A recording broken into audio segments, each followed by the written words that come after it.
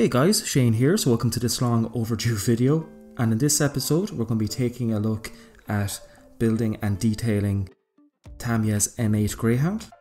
So in this part we're going to be focusing on the lower hull construction as well as painting and weathering the interior of this kit. So I'm going to be building this mostly out of the box with a few basic aftermarket upgrades that we will be including.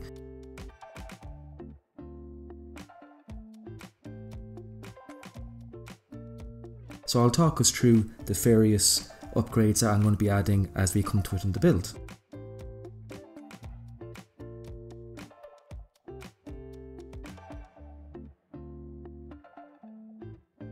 So the first upgrade we're going to be adding is this simple drop-in upgrade set from Resicast, which is their positionable steering for Tamiya's M8. It also works for M20 as well. But this is a very basic update, so I just have to remove the front axle and just clean that up. And we're just going to keep continuing to assemble our rear axles as well as the suspension from the kit in preparation to add our resin drop-in.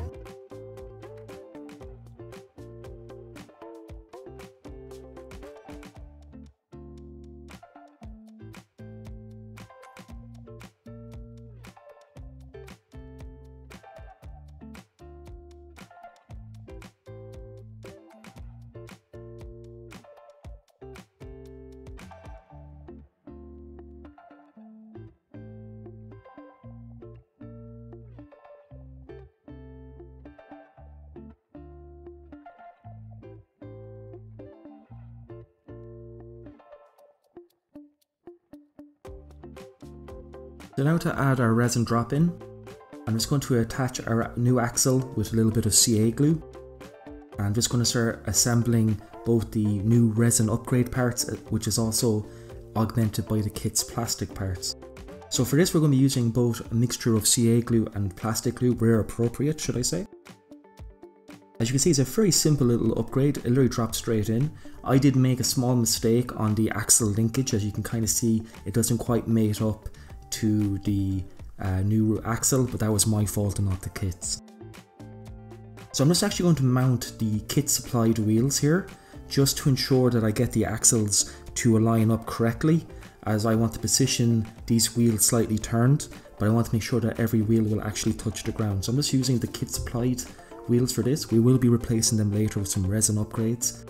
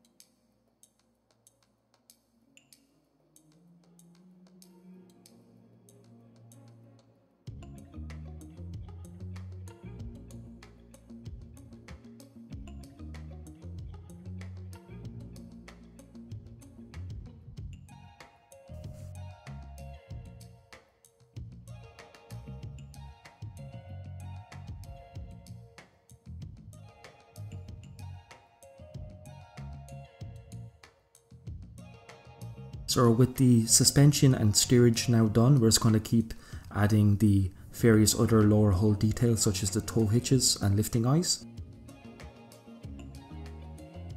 Again, it's a very simple kit, it's an absolute joy to put together. It's actually one of my first times ever building any of the M8 or M20 family from Tamiya, and they're absolutely fantastic little kits. The only little modification I did to the exhaust, I just mentioned it now because I didn't film it, is I just bore out the exhaust just to hollow it out to add a little extra detail.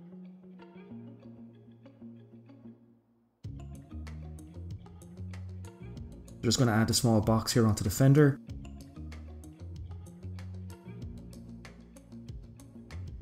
And the fit here is absolutely beautiful, everything just locks together and just needs a small amount of glue to lock everything into place.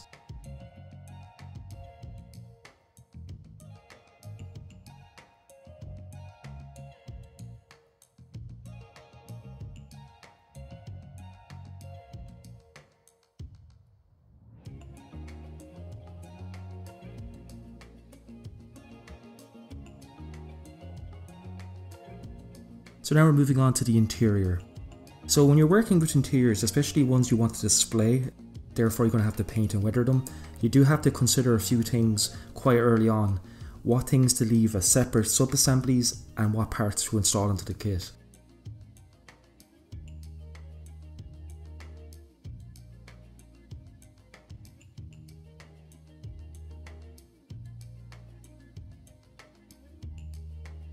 So I'm going to take you through the full painting and weathering that I do for this interior, which is a great introduction, especially now with so many full interior kits coming onto the market. And this is a nice little kit to practice before going on to more complicated things, like I take on a full interior King Tiger that I may or may not have in my stash.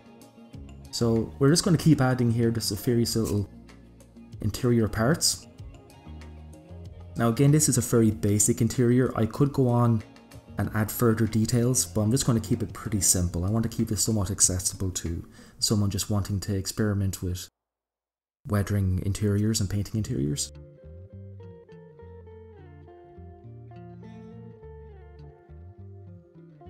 So I'm going to start adding some details to the turret interior, and for this we're going to take some Mr. Surfacer, which is in this case Mr. Surfacer 1500 I believe. Can't quite remember which one, and I'm going to start stippling this on to create a little bit of a cast texture.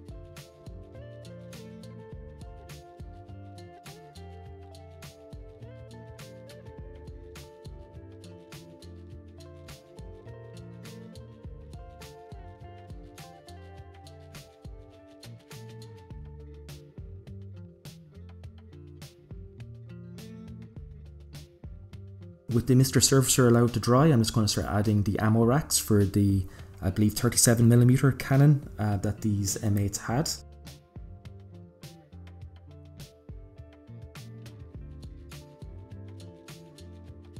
Now these kind of line up a little bit strangely. I think I just wasn't that careful. However, just be a little bit careful lining up those ammo racks and it should be fine. Now I'm going to do something a bit strange here. I'm actually going to only glue the ammo racks at the rear of the turret, only onto one of the turret sides, and that's going to allow me to be able to separate the turret half so I can paint them individually.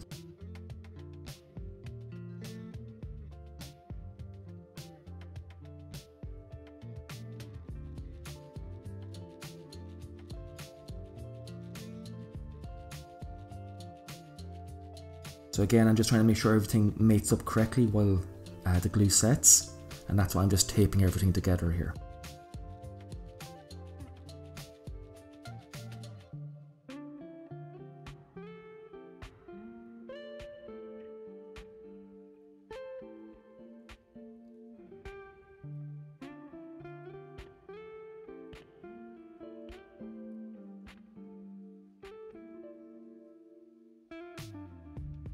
So now we're moving on to our gun breech assembly. So for our gun breech assembly, we're going to replace our barrel, in this case one from RB models. These are relatively cheap, you get them for about €7. So I'm just going to remove the kits part by just carefully paring it away. Now it does require a little bit of cleanup, but nothing that a hobby blade and a sanding stick cannot achieve. So again, just test fitting, make sure everything is plumb, everything lines up correctly, and just hand fitting things as I need, and then once I'm happy, I lock everything down with a little bit of super glue.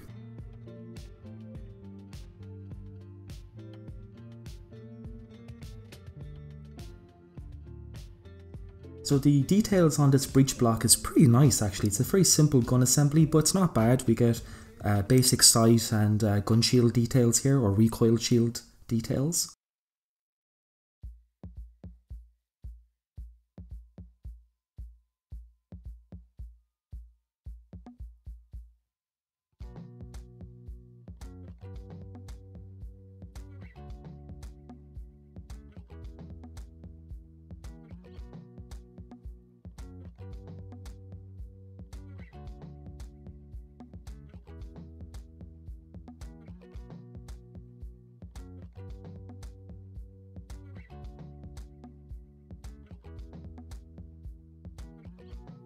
So now we're going to add a very simple little detail to our M19 1930 cal machine gun, and I'm just going to bore out the barrel. It's a solid piece of plastic here, and I'm just going to hollow it out by just first scoring it with our hobby blade, and then just taking an appropriate size drill bit and just by hand twisting out that bore.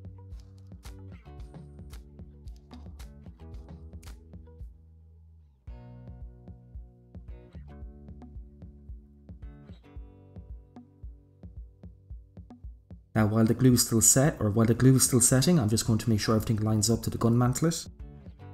It's better to do this now where you can adjust things rather than finding that the sight and coax doesn't actually fit through the gun mantlet later. So now moving on to the turret basket. This is a very simple little assembly. I'm not going to do too much detailing on that at all actually, I'm just going to leave it the way it is. Not much is going to be visible once we put a crew into the turret.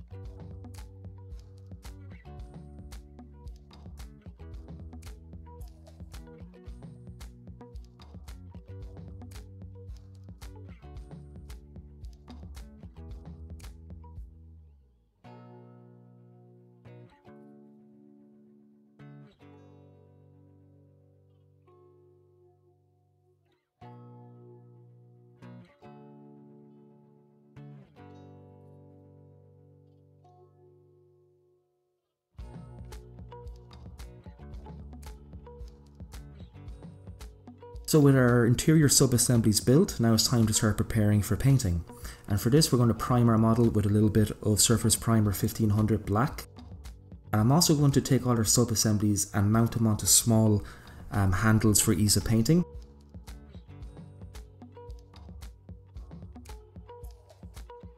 I've also masked off areas I don't want to get paint on the plastic just to make the bond for painting later easier. Add our first base coat for the olive drab. We're going to take some Model Air dark green, which is my go-to for their olive drab interior. And basically when it comes to US interior vehicles, anything visible through an open hatch is green. You can see the floor of a turret or a turret basket if it's an open top vehicle like an M8 armoured car or a tank destroyer that has got an open roof, then it's going to be green, so these should not be white.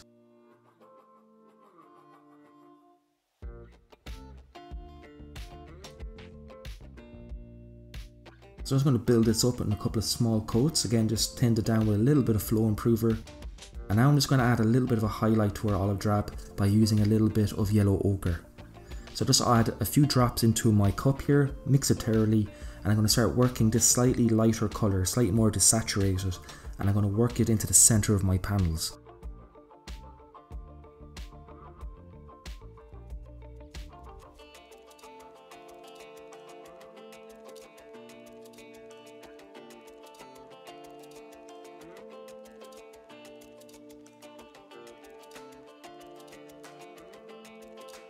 Now I'm going to push the highlight a bit further by just adding a few more drops of yellow ochre and just a few drops of flow improver just to help thin things down ever so slightly.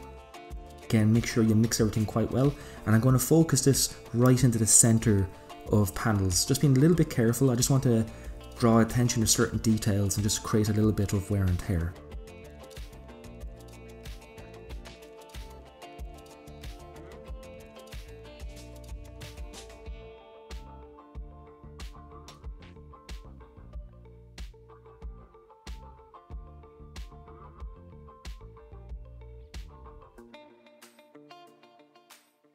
So now for the white interiors, which will be the sides of the hull, we're going to use some Tamiya X2.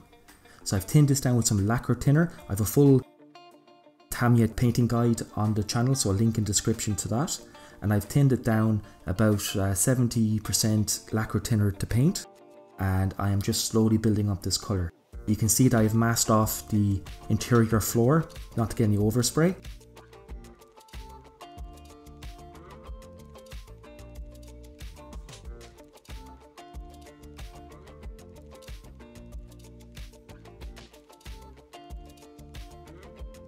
Now this might trigger some people just after saying that anything visible shouldn't be in interior white.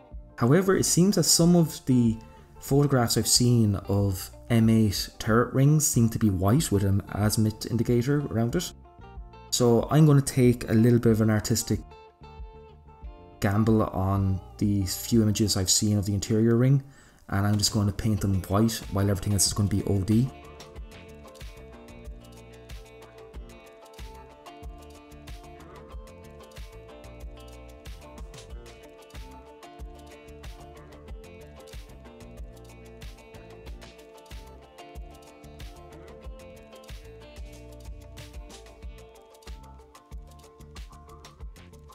I'm just going to pick out some of the other smaller details, such as the fire extinguisher.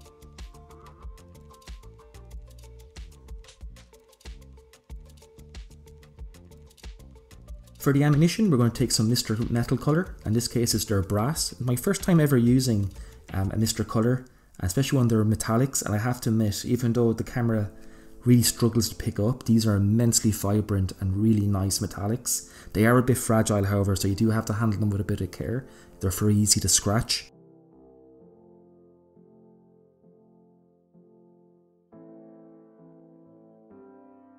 So with the paint dry, we're going to start lifting our masks. And as you can see, I've also masked the edges where I'm going to have to glue parts together. Now here's the big thing. As you can see here, I'm lifting quite aggressively the mask off the model air paints, and it's not pulling the paint.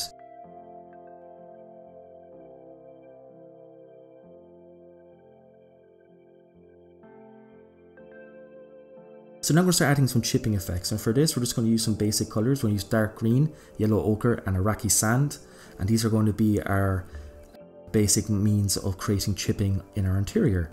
So I'm going to mix up the dark green, which we use for the olive drab, with a bit of yellow ochre, and this is going to be our chipping colour. I'm going to put quite a bit of yellow ochre into it, and using the sponging method we're going to focus on any leading edges.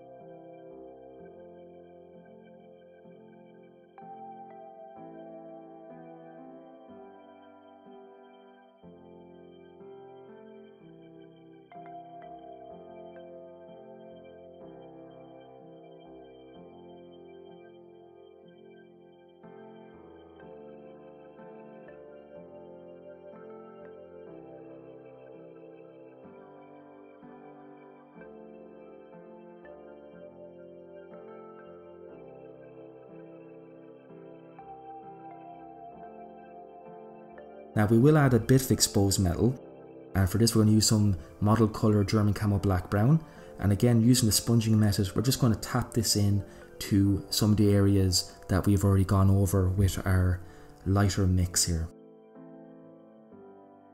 It's a very simple way of doing it, and it's just nice and quick. It doesn't take a lot of time. I'm also going to use this colour to add some chipping on the white areas. I go a little bit too heavy in places, so make sure you don't have too much paint on your sponge. Take the excess off like you're doing a dry brush, dab it into a paper towel and keep as little paint as possible, and it makes it very easy to control.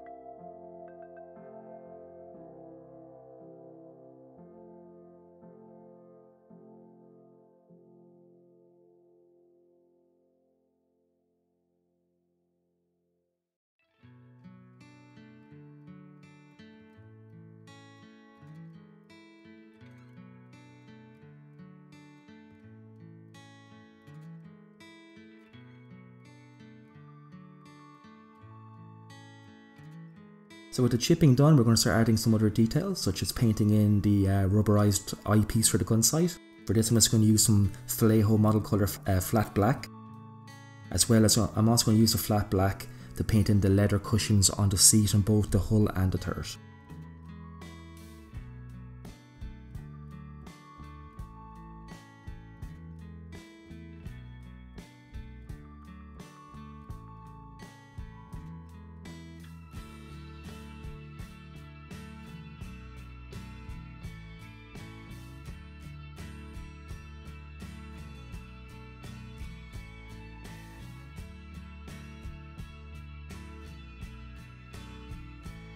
I've also picked out some of the other details, such as the radio and the dashboard for the driver's console.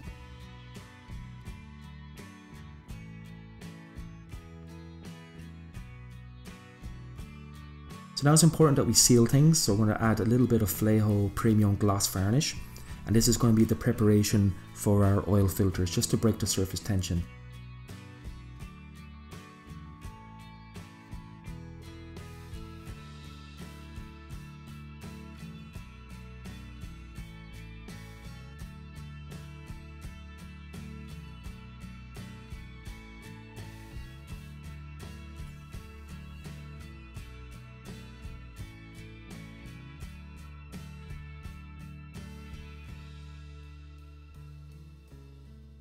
So now moving on to my favourite part of modelling, which is weathering, and for this we're going to be using quite a few different oils and pigments from 502 Octilong that I picked up over the last few months. So we're going to start off by doing a dot filter, and for this I'm going to take a small bit of cardboard and I'm going to take a few oil colours. It can be any colour in particular, ones that just kind of work well with the colour you're using. So for the greens I'm going to be using ochres and whites and blues, as well as some darker colours for the interior white. Now by using that piece of cardboard as my palette, you leave it for about 12 to 24 hours and it will pull all of the excess oil out of the paint. So when you start applying your different dots with the brush like I am doing here, they dry really quickly. It just speeds up the process.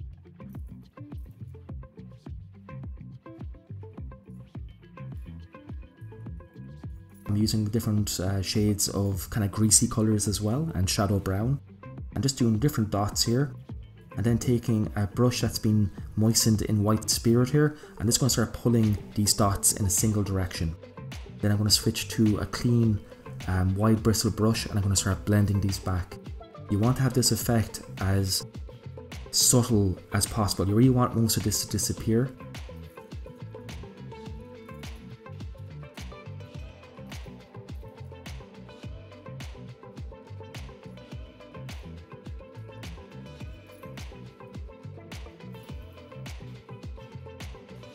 And then I'm going to take slightly more warmer colours for the interior olive drab sections that you can actually see. So I'm going to use a lot more of the ochres and whites on the interior of the turret here.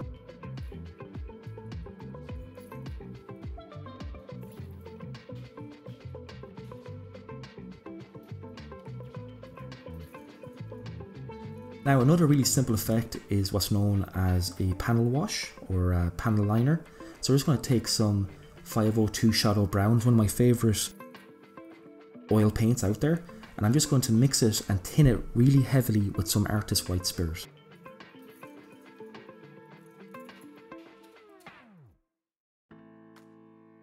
And I'm just going to prepare our surface by just breaking the surface tension with a tiny amount of white spirit over the areas I want to flow our wash into. So I'm basically going to focus anything that has raised or sunken detail, or anything that protrudes and has an edge that I want to frame.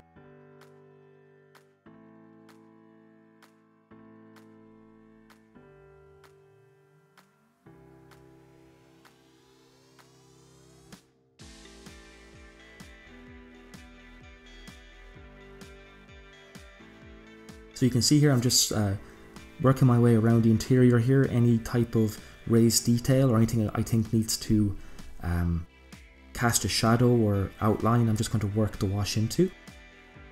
It's a really simple effect. It really diffuses a lot of our work as well and makes everything work together.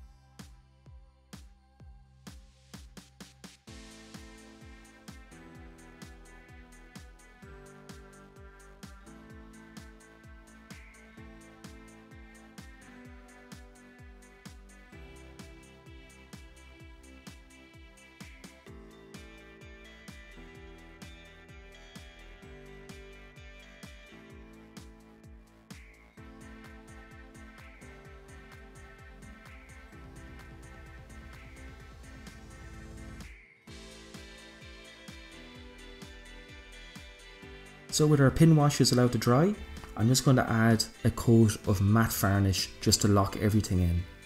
So this is a Fleo Premium Matte, so this is going to knock back the shine and make things look a bit more realistic, as we don't need that glossy surface anymore to break surface tension.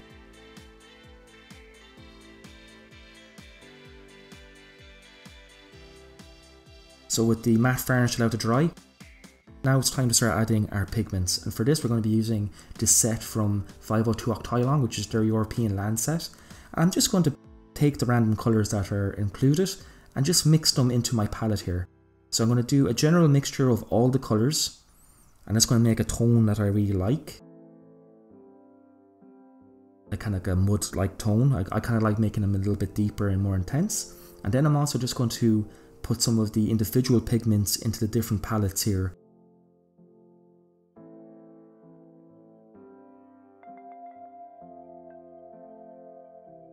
So I'm just going to start tapping our pigments into some of the leading edges here, just where mud and dirt would accumulate. It's a nice way just to give yourself a point of reference. So any area that you think someone's boots might start rubbing mud onto the interior of the vehicle is a good way to start. And I'm literally, with everything dry, I'm just tapping my brush that's got a little bit of pigment on it, and I'm just tapping it into the model.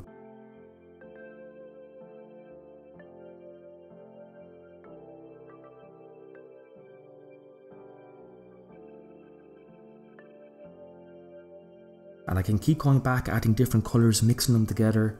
And once I'm happy, I'm just going to take some Tamiya X20A of their, no, this is their alcohol thinner. So don't use their lacquer thinner for this, use this their normal X20A thinner. And I'm just going to tap my brush onto the pigment. So I'm going to fill it, I'm going to load my brush with the X20 thinner.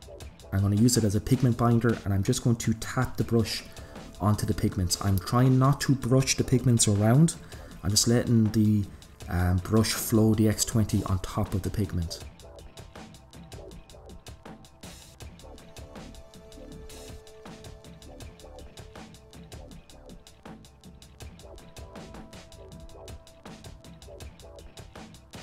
So again, I'm just building up the pigments here, like I am here now with the interior of the turret basket. So any area I feel where the crew's feet would gather, I'm just kind of piling little deposits of pigment. And then I'm filling up a clean brush with X20 thinner, and I'm just dabbing the corner and letting the pigment, or not the pigment, letting the thinner flow and bind with the pigment.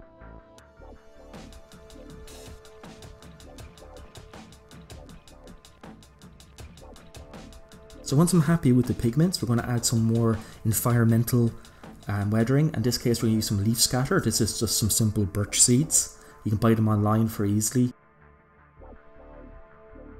Just going to use a little bit of watered or thinned down matte varnish, about 50-50 matte varnish to thinner, and I'm just going to use that, lock it down, and that's going to be the binding agent. So once I'm happy with everything, I'm going to start doing the final fittings.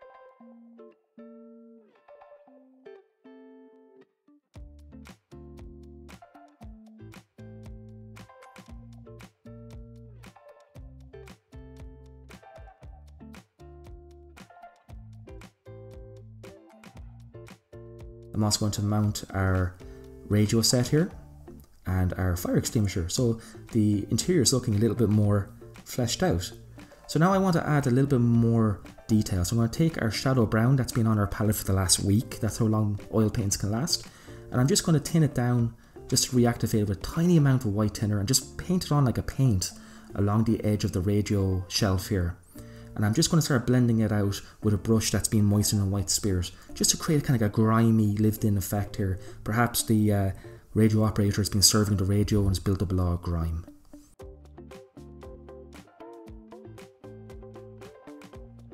So there you go, guys. I really hope that this video proved interesting to you and give you some ideas, perhaps tackle your own interior kits. So do join me in part 2. We're going to be focusing on detailing the upper hull and adding loads of stowage. I have a few more aftermarket sets ready to go. And I really hope you guys enjoyed this. Again, sorry for such a long delay for this video. Hopefully I shall have more time to get more videos out to you this year. So guys, thank you so much. I hope you're all keeping safe in today's climate, and I'll catch you in the next video. Bye bye.